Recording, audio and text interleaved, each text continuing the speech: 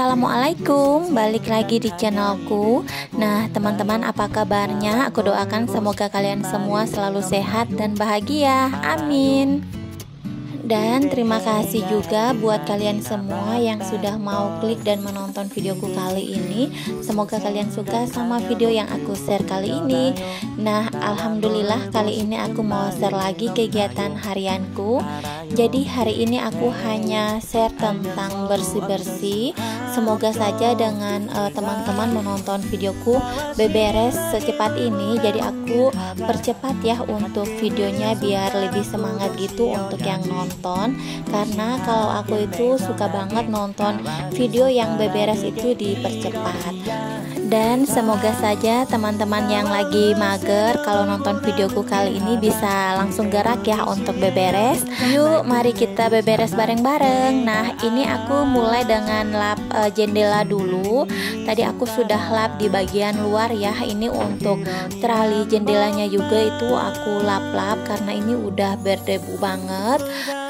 Karena ini tuh biasanya aku hanya pakai kemoceng aja ya untuk hempaskan debunya.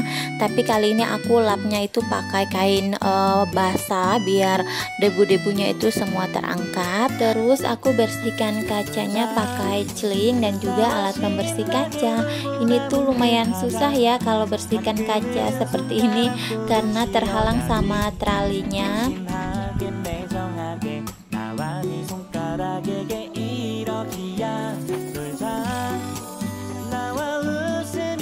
Lanjut lagi, ini di jendela yang kedua ya. Ini tuh pasnya di ruang keluarga. Jadi di sini ada 2 buah jendela. Jadi di bagian jendela itu aku lap-lap pakai kain basah dulu. Nanti setelah itu aku lap lagi pakai kain kering biar jendelanya itu langsung kering ya dan bersih.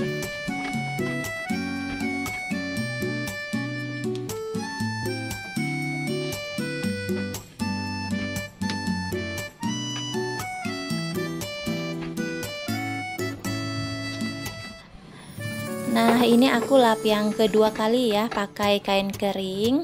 Jadi ini aku beberes rumah di bagian dalam. Terus pak suami itu lagi potong rumput ya.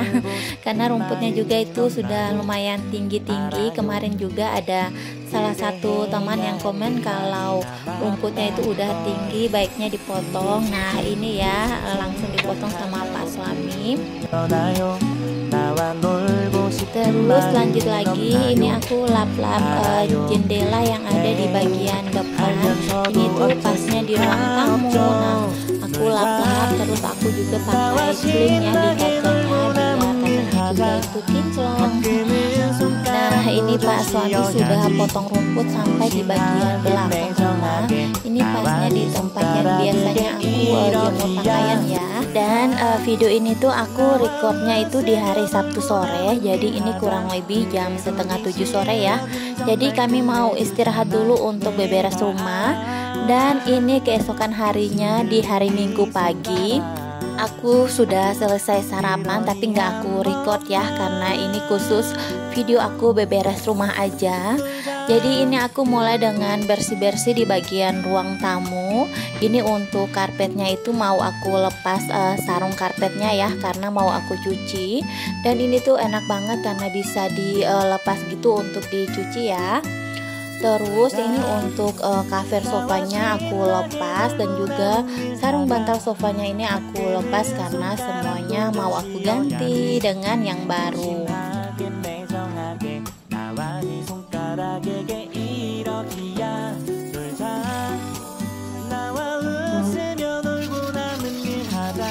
Dan ini tuh di bagian belakang sofanya udah berdebu banget karena ini memang jarang banget ya aku bersihkan di bagian belakang situ. Terus ini untuk jendelanya juga aku lap-lap. Aku mulai dengan lap-lap tralinya, terus jendelanya juga. Tapi di bagian luarnya itu aku nggak lap lagi ya karena aku sudah lap di sore harinya. Jadi ini aku tinggal lap di bagian dalam aja.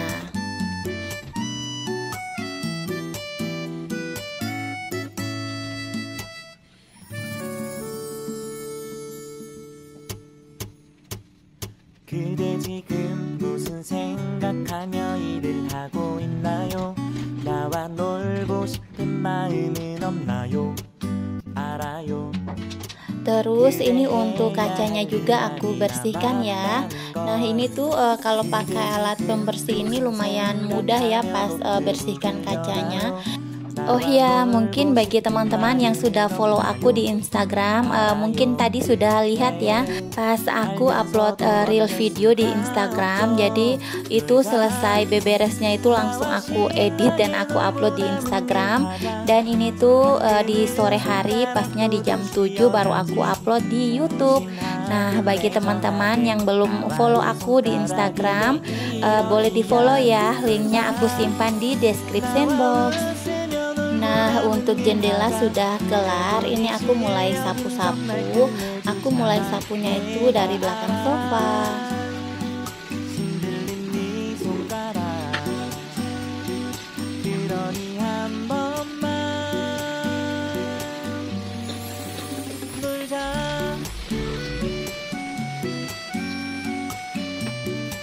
Terus ini untuk mejanya juga aku lap-lap, aku pakai celing aja ya. Nah ini tuh di bagian bawahnya juga ini udah berdebu banget, karena memang ini tuh jarang banget ya aku lap itu di bagian bawah. Terus ini aku lanjut lagi dengan pel lantai. Nah ini aku mulai juga dari belakang sofa.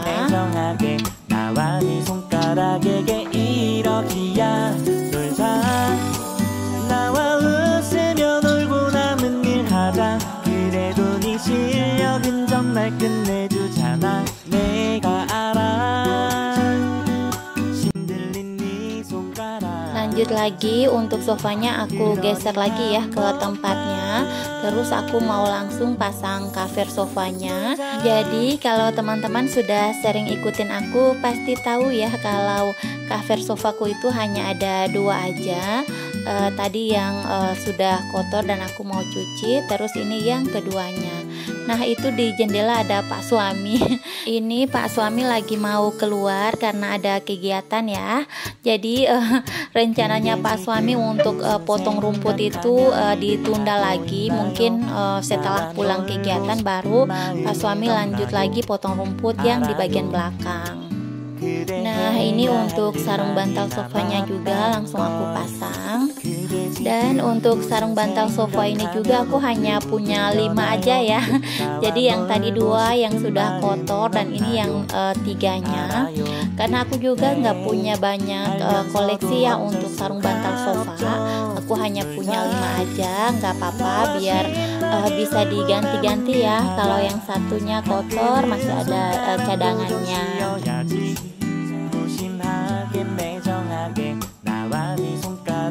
Nah ini untuk karpetnya itu aku nggak pasang ya yang di bawah meja karena karpetnya kan mau aku cuci. Dan di ruang tamu sudah bersih. Ini aku lanjut lagi mau bersihkan di bagian kamar dan juga di ruang keluarga. Nah ini aku mulai dengan sapu-sapu dulu ya. Dan untuk ruang keluargaku ini tuh banyak teman-teman juga yang bilang luas ya, tapi ini kan ruang keluarganya itu belum banyak terisi barang-barang ya, jadi mungkin masih kelihatan lapang gitu.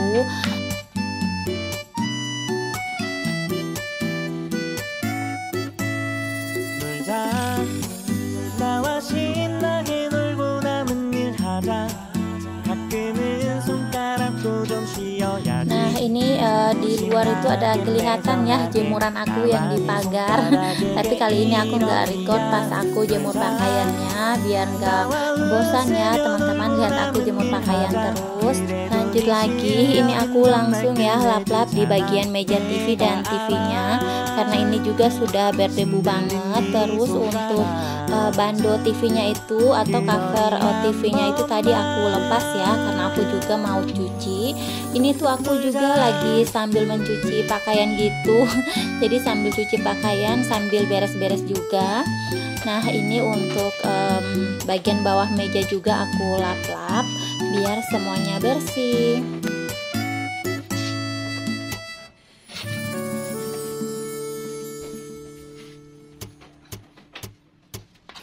Jadi untuk wadah hitam itu aku letakkan air ya. Jadi kalau kain lapnya itu kotor langsung aku cuci dulu baru aku pakai lagi.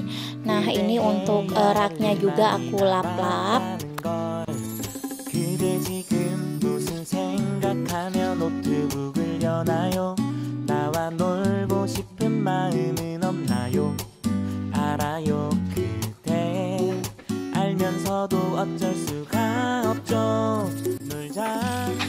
Terus aku letakkan kembali ya barang-barang yang biasanya aku letakkan di rak ini.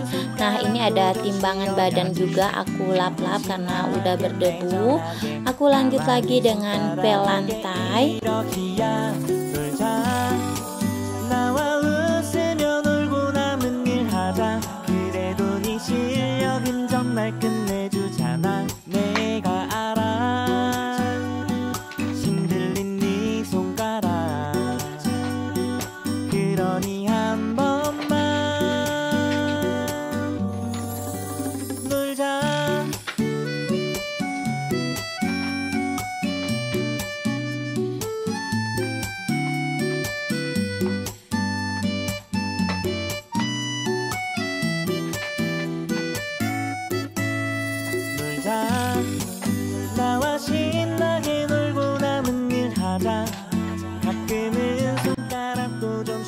Lanjut lagi, ini aku mau langsung pasang bando TV-nya. Nah ini juga warna pink, cantik banget.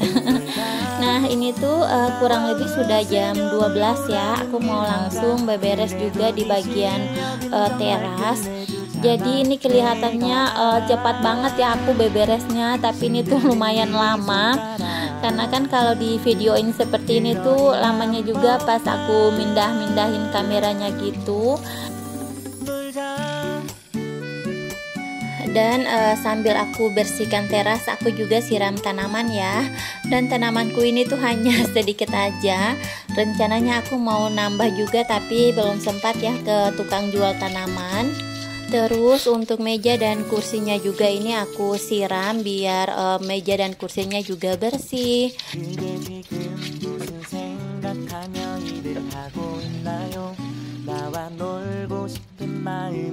Yang di gayung biru ini tuh itu air wipol. Ini aku langsung siram ke teras.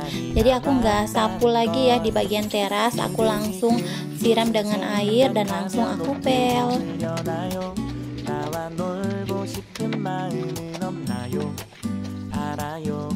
Nah ini lanjut lagi di bagian tangga. Ini tuh kotor banget ya.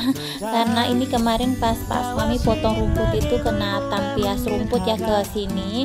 Jadi lumayan kotor. Ini aku langsung bersihkan pakai selang aja seperti ini. Biasanya kan aku hanya pakai ember ya, karena itu memang nggak terlalu kotor.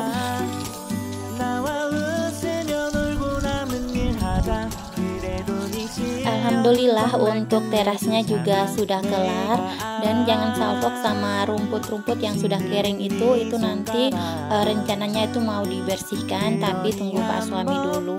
Jadi untuk video aku beberes kali ini tuh sampai di sini dulu ya. Nanti untuk beberes di bagian dapur itu di next video. Sengaja nggak aku gabungin biar nggak kepanjangan, biar teman-teman juga nggak bosan. Oke, kita ketemu lagi ya di video selanjutnya.